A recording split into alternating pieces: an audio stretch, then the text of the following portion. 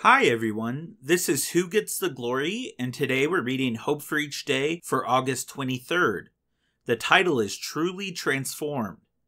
Present your bodies a living sacrifice and do not be conformed to this world. Romans 12:1 and 2. Others can't see what goes on inside of you, your thoughts and emotions, your dreams and motives, nor can they see your inner commitment to Christ. All they can see is your body, and they will judge what is on the inside of you by what they see happening on the outside. A frown signals concern or disapproval. A smile signals gratitude or welcome. A clenched fist signals hostility or anger. Do you see why Paul tells us to present our bodies a living sacrifice? The reason is simple. The way we use our bodies will signal to others what we really are on the inside. We may claim to follow Christ, but if our actions tell a different story, people have a right to question our claim.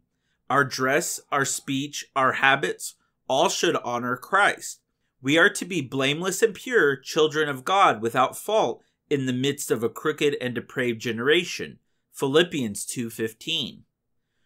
Do your outer actions signal your inner commitment to Christ? Thank you for listening, and God bless you.